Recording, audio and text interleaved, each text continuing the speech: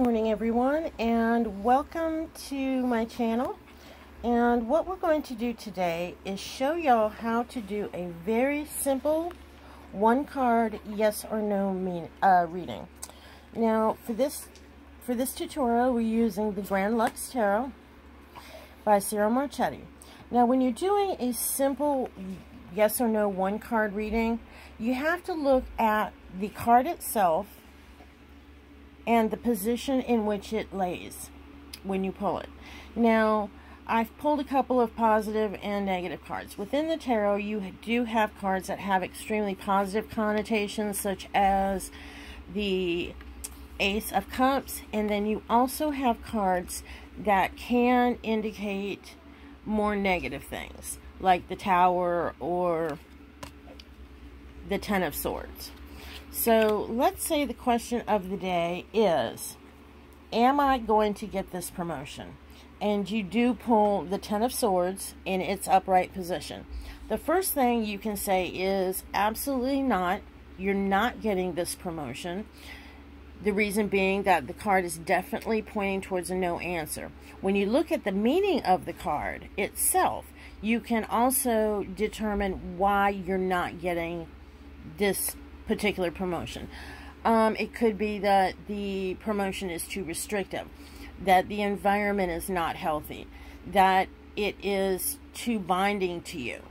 Now, should the Ten of Swords have popped up in regards to the question in the reverse position, we can assume that the answer to that question is a yes, that you will get this promotion, and that this promotion is going to free you up from the things that have previously held you back and bogged you down. And the same applies for a positive card popping up in the upright position. So yes, the Ace of Cups definitely indicates that you would be getting this promotion. In its reverse position, it would be a no. And you can do this for every card in the deck, such as the Seven of Pentacles. Seven of Pentacles, that would definitely be a yes, and looking at the meaning of the card will tell you why. So that is it. It's as simple as that. I don't recommend you get too dependent on readings for yourself.